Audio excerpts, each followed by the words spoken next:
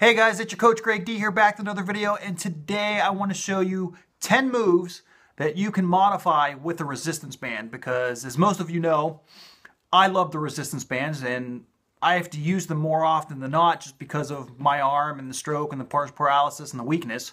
So I wanted to show you 10 moves that you can modify very easily with the resistance band. Now you may be wondering why I'm making all of these how-to modify videos. And basically, that's because I want you to bring it. Damn it. I want you to do well. I want you to get rid of all of the excuses that you have regarding working out. And I want to show you how easy it can be to modify. So basically, in the words of Tony Horton, I want you to do your best and forget the rest. So let's go. Okay, first, move one. Very easy move. Step on your band. You're going to do a forward raise. This move is going to work the front part of your shoulder. So we go boom, just lift the band straight up, like so. Move two. We're going to work the side of your shoulder. Out. This is a lateral raise. Out. All right. Move three. We go like this. We step in front. We're going to simulate a press. So you want to have one leg bent, well actually both of your legs bent. You want to have one leg in front of you as you stand kind of behind the band, and obviously you're going to push up as a press move.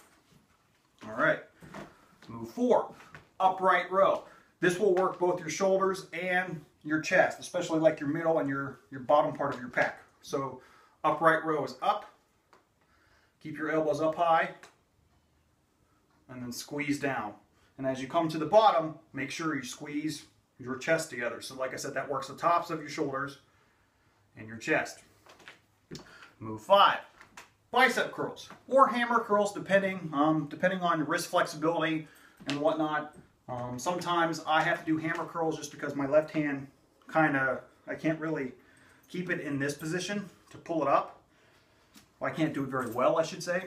So a lot of times I will modify and do hammer curls. Now hammer curls are going to work your biceps and your forearms. Obviously your bicep curls are going to work your biceps, but you just up and down.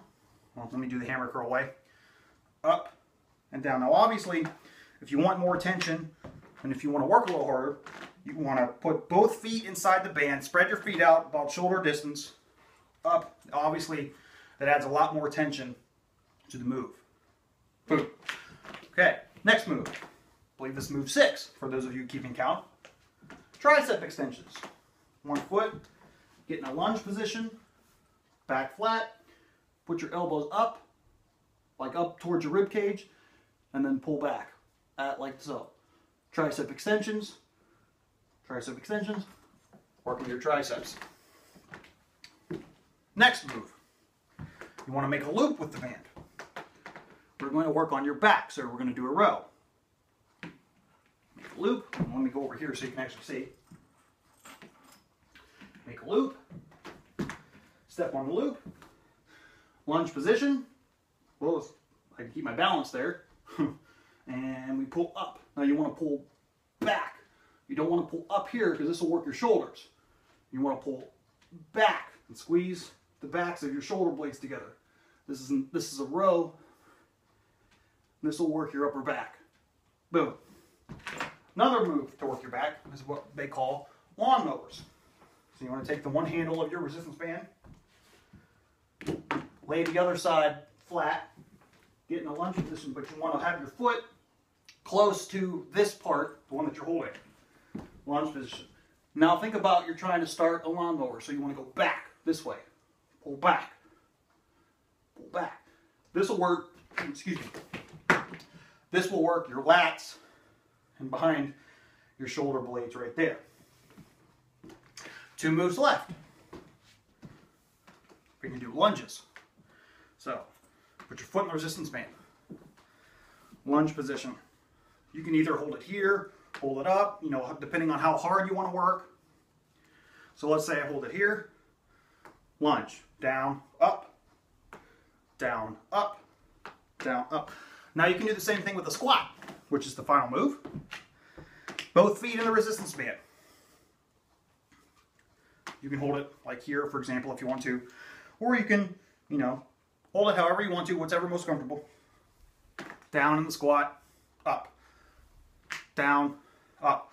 Now, of course, you want to remember to keep your chest up. Don't bend over like this while you're doing the squat. You want to keep your chest up, and you want, because that way you're squeezing your glutes, your hamstrings, your quads. So, there you have it. 10 moves that you can modify with the resistance band. Try it. Let me know how it works. Like I always say, where there's a will, there's a way. And I will see you guys soon.